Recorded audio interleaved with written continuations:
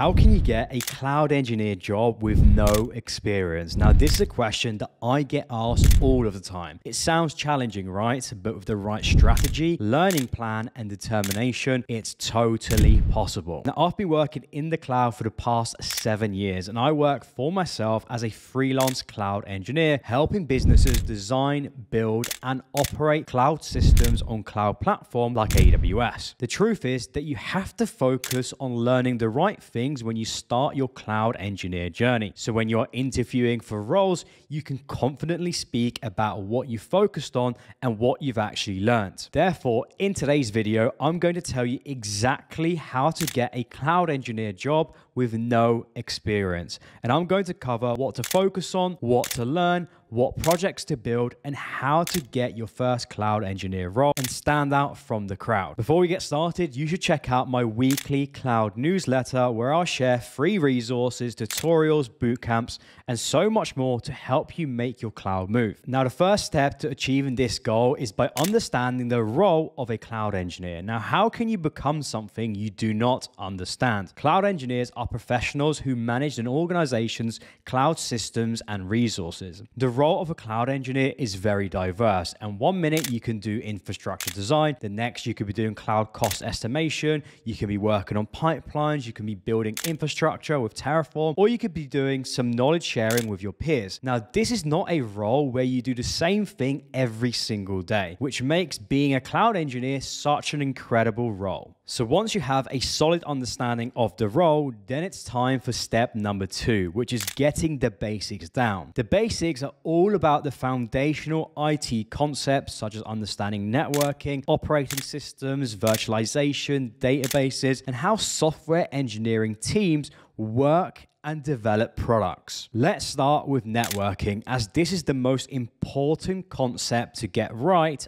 as a cloud engineer. Now, networking in the cloud is about connecting cloud resources and ensuring communication between them, and also setting up access from the outside world, e.g. the internet. Once you start learning cloud platforms, you will get exposed to these following networking concepts. For example, a virtual private cloud, also known as a VPC, is an isolated network within a cloud platform where you can launch your resources. We also have subnets, which are sections of the VPC dedicated to a specific resource, helping with organization and security. And then we also have load balancing. Distributing incoming application traffic across multiple targets such as VMs improves availability. Efficient cloud network design ensures data flows securely and seamlessly. It ensures proper connectivity, access control, and fault tolerance. Now, very shortly, I'm going to give you the secret hack that's going to make you stand out when you're applying for cloud engineer jobs. So stay tuned. Next, we have operating systems. Cloud platforms offer various OS options for virtual machines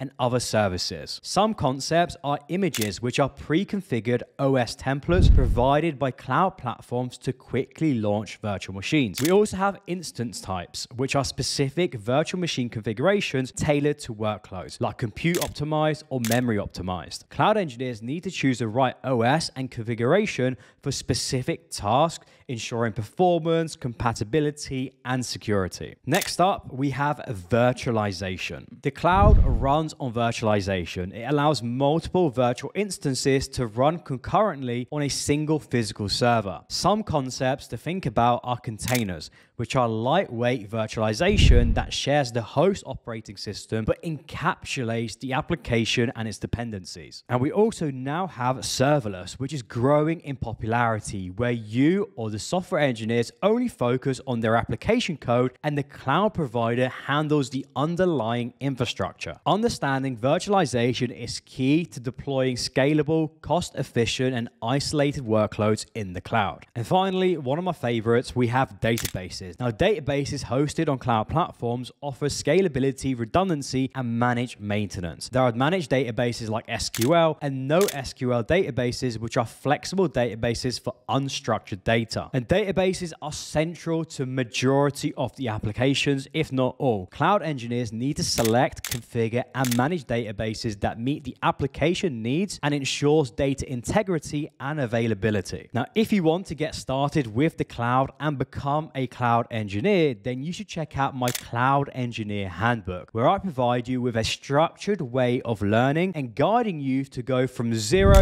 to Cloud Engineer Hero, covering the fundamentals, the tools, and the cloud engineering technologies to learn and become a cloud engineer through text, diagrams, and short videos. Right now, it's at a 50% discount for pre-order, so move fast before the actual launch price. I'll link it in my description below. So once you have the basics down and understand those core concepts, it's time to get some hands-on practice by learning Git and Bash, and starting with Git. Now, Git is a distributed version control system. It's a tool that tracks changes in files such as the source code for programming projects, allowing multiple people to collaborate on the same project without stepping on each other's toes. Now, cloud engineers often work with teams. Using Git ensures that everyone can make changes without affecting others until those changes are actually ready to be merged. Git also maintains a history of changes, allowing engineers to revert to a previous state if something goes wrong. Now, CI/CD pipelines often use Git repositories as a starting point, automating the testing and deployment processes, which we'll discuss later in this video. And we have Bash. Now, Bash is a Unix shell, which is a command line interface for interacting with an operating system. It's found in many Linux distributions and macOS and even Windows. Bash allows cloud engineers to write scripts that automate many tasks. These scripts can be used to install software,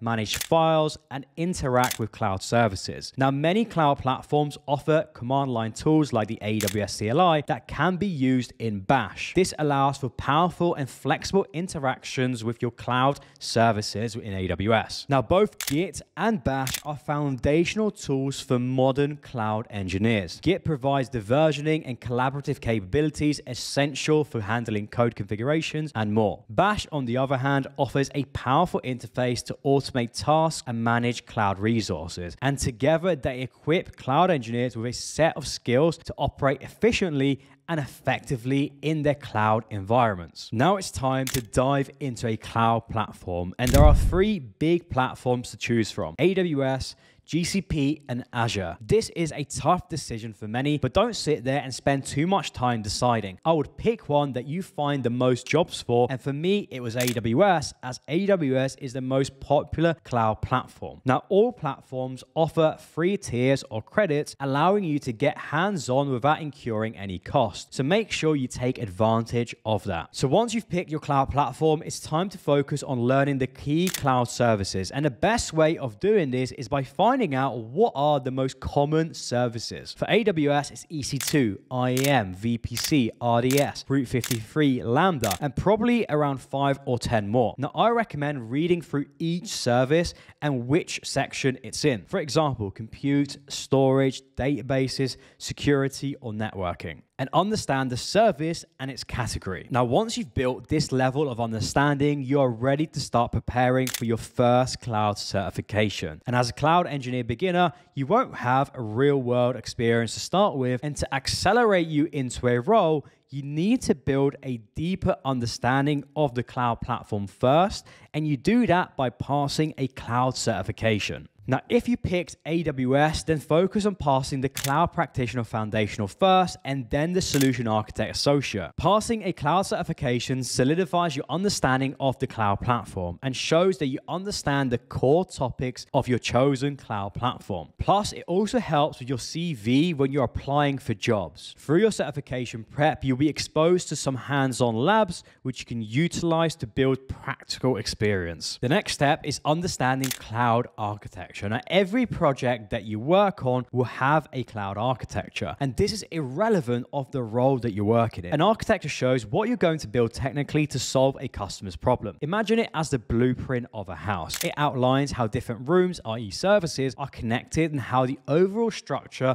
the cloud solution, should function and look. As a beginner, I'd focus on learning these cloud architecture concepts: high availability, scalability, disaster recovery, and fault tolerance, and be able to explain the difference between these and why they are important for any cloud solution. Now, the next step is learning the cloud tools, and the cloud tools that you should focus on are Terraform, GitHub Actions, and of course, your chosen cloud platform. These are the most popular cloud tooling to get familiar with and makes you hireable for any business. Terraform allows users to define, provision, and manage cloud infrastructure using declarative configuration language, HCL. One of Terraform's most significant advantages is the ability to work across multiple providers. This means you can use the same tool and similar configurations for AWS, Azure, GCP. With Terraform, infrastructure's code changes are tracked as code, which means that they can be versioned, reviewed, and audited just like application code. Next, we have GitHub Actions, which is a CI/CD tool integrated into the GitHub platform. It allows you to automate, customize, and execute your software development workflows right in your GitHub repository. Cloud engineers can set up CI/CD pipelines directly in their GitHub repositories without relying on any external systems. This streamlines the deployment process from code push to cloud deployments in AWS. For a cloud engineer, understanding tools that streamline, automate, and enhance the infrastructure and deployment processes is invaluable. Terraform provides a unified way to manage and deploy your infrastructure